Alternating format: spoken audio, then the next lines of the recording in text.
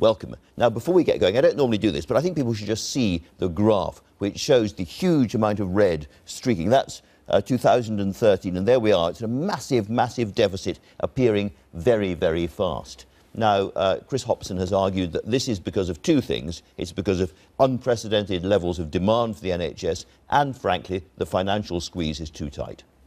Both those things are true. Demand is continuing to rise. The NHS is looking after more patients and looking after them better each year. And we're doing that in the context of 5 years into the deepest slowdown in funding growth that we've had because of the need to dig ourselves out of the effects of the recession for the British economy. Having said that, the figures that you have there, Andrew, are just part of the story.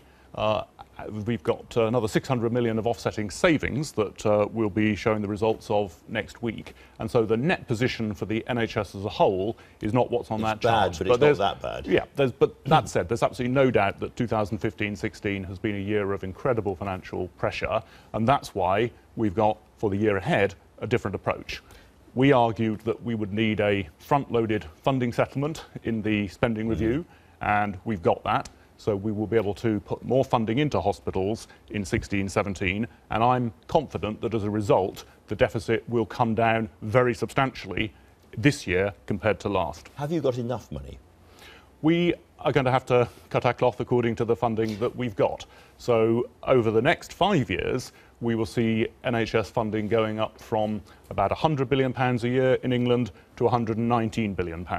So that's an increase. It's not as fast as historically the NHS has enjoyed, but nevertheless, it is an increase. Basically, I'm sorry to bandy figures, and they're difficult for people to understand, but there's a £30 billion black hole, of which £22 billion is coming from savings by 2020 and £8 billion from the government. And there is huge scepticism around, as you know, about whether those savings can actually be delivered at that rate.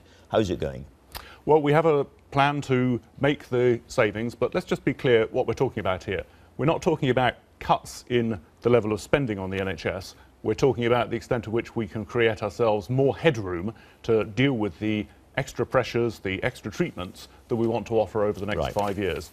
Let me read you Chris Hopson, Chief Executive of NHS Providers, that's the trusts and so forth. He says, asking for savings at 3 times the NHS average was never going to work. No one in the NHS believes that these savings will be enough to cover the large financial gap that is rapidly opening up.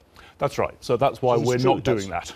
That's why we've said that rather than asking for 4% of savings, actually 2% would be a more efficient, more realistic expectation from NHS hospitals. So that means that for every pound of headroom we want to create, only 40 pence on the pound is going to come from those kinds of savings. So there are other things we need to do nationally, and more fundamentally, we have a plan to redesign the way care is organised between GPs and hospitals and mental health services, social care, and that is a big part of what we've got to get right as well. But if you're not going for all the savings you were going for, and the government's money isn't going up at all, there is clearly going to be a gap. Don't you have to go back and ask for more from the government? I mean, you said at the time, I think, that it was absolutely the bottom end of what was needed. Now, things have changed since then.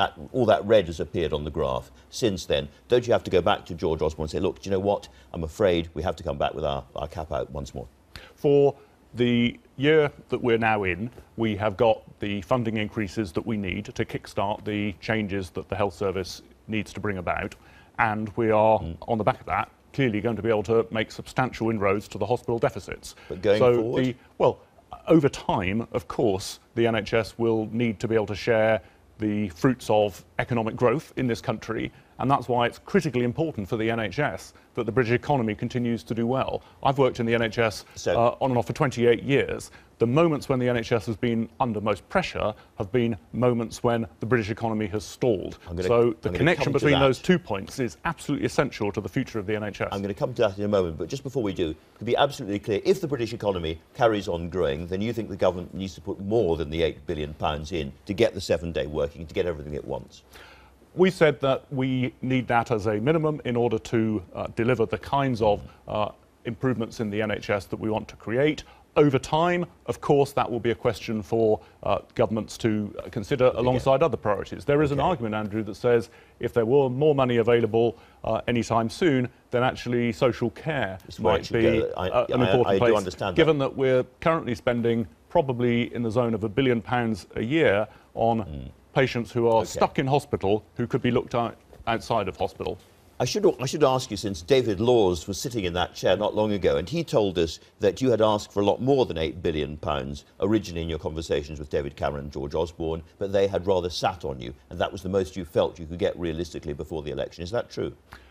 There's no secret at all about what we asked for. It's all on the NHS England website, the recap what briefing. Did you ask for? We said in the 5-year forward view that the NHS would need at least £8 billion, but that in turn we had to make significant efficiencies. And the workings of that, our assessment of the spending review, are all there publicly for everybody to see. OK, very, very simply, do you want more than £8 billion now?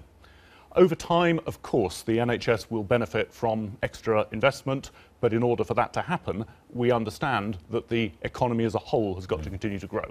Now, two predecessors of yours say that the NHS would suffer if we left the EU, but we've just heard Penny Mordaunt, and we've heard lots of other people saying that if we leave the EU, we get a £10 billion bonus, as it were, and most of that goes straight to the NHS. It could solve all your problems. So I take very seriously the conversation you had with the Governor of the Bank of England, who was sitting in this chair last week.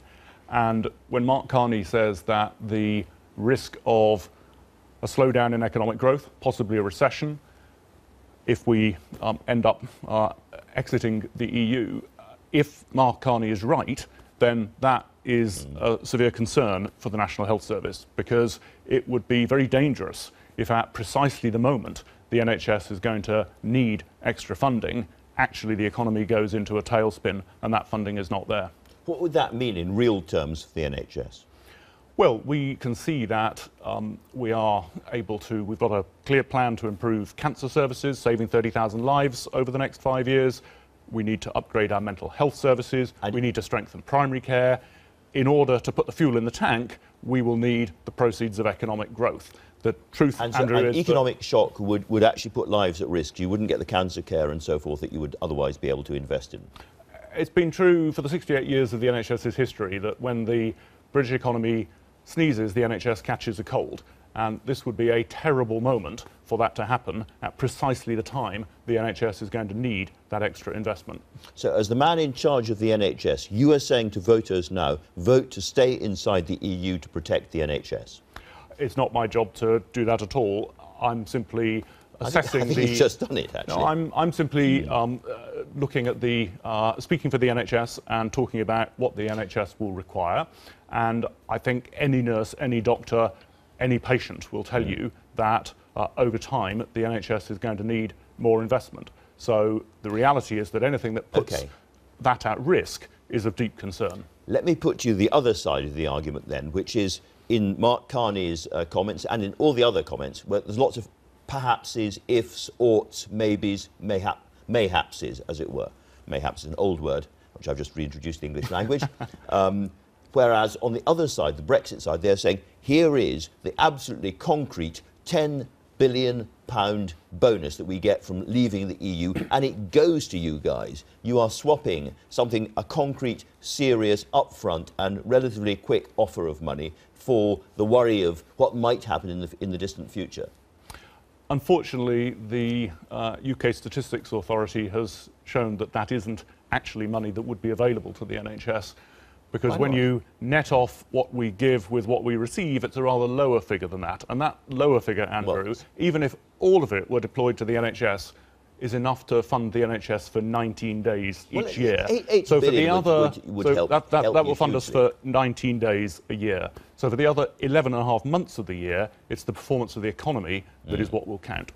So you reject that argument. What about the argument about migration? Because Theresa May admitted that, we could very well see an extra 3 million people coming in from across the EU if we stay. And then there's the arguments about Turkey and so forth. And one of the big pressures on the NHS right now in A&E departments is the sheer number of extra people coming through the doors. More migration means more people coming through those doors, puts more pressure on the NHS and makes the crisis worse, not better.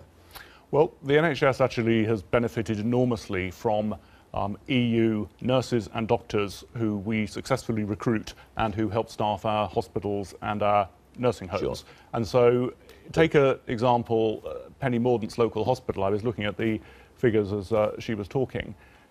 In her local hospital, 80 of the doctors are from the rest of the European Union. 350 nurses in her local hospital from the European Union. But if only a proportion of those chose to up sticks and off on the 24th of June, that will create real problems in hospitals across the country. But in a sense, why would they? They don't. There's a Strasbourg agreement. They don't have to go. They can stay if they want to stay. That wouldn't necessarily. And overall, the number of EU if there's uncertainty about work permits, about migration regimes, passports, and all the rest of it, my point is that actually the NHS has benefited greatly from the ability to have European Union nurses alongside the increases we need in British-trained nurses, doctors, which we're putting in place. In proportional terms and in raw terms, there are far more from India, Pakistan, Bangladesh and so forth than from the rest of the EU. I think across the whole of the NHS, EU employees are only around 5%, so it's not Armageddon.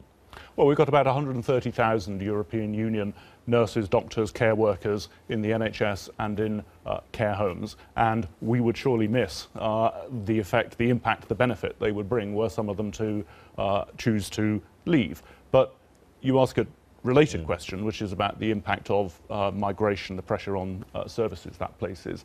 And look, this is not black and white.